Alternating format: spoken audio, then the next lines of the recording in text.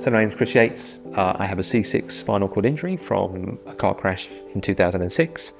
I work closely with SIA and the volunteers at the National Spinal Injury Centre at Stoke Mandeville.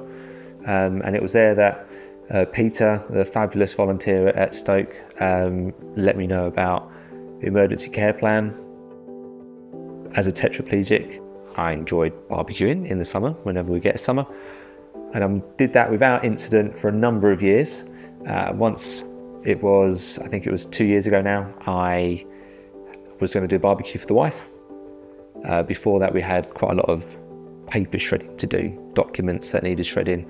I thought, you know what, I'll be clever. 2 birds with 1 stone. We'll put the paper on the barbecue.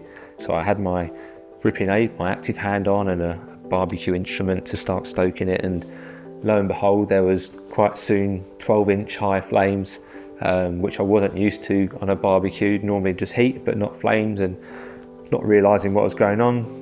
And my wife then looked at my hand, and it wasn't quite as it should be, and the skin was melted. With my level of injury at C6, I don't have full sensation on my hand.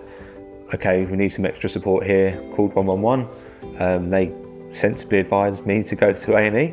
They pulled it apart, debrided it, and I knew then, well they told me then that it was going to be a bit more involved than just dressing it and bandaging it. So this is when I was like, okay, I remember the emergency care plan that Peter was telling patients about, and now it's going to be useful for me.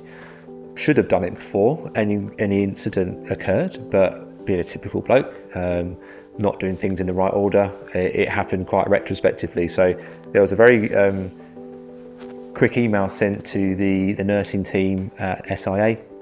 We went through the emergency care plan, so there was lots of what medications I take, what my equipment that I might need if I was in a hospital environment, the input or support that I might need with turning or such.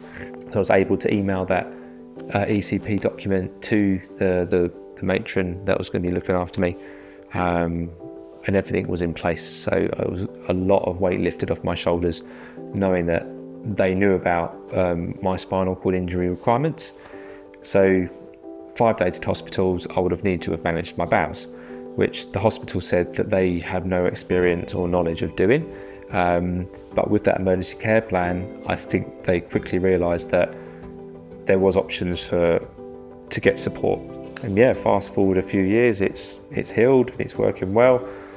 Some air conditioning and pushing a wheelchair has indirectly split the skin, but it's nothing related to that initial injury. Having to go into a general hospital environment is filled with anxiety. Make sure you contact the SIA to set up your emergency care plan.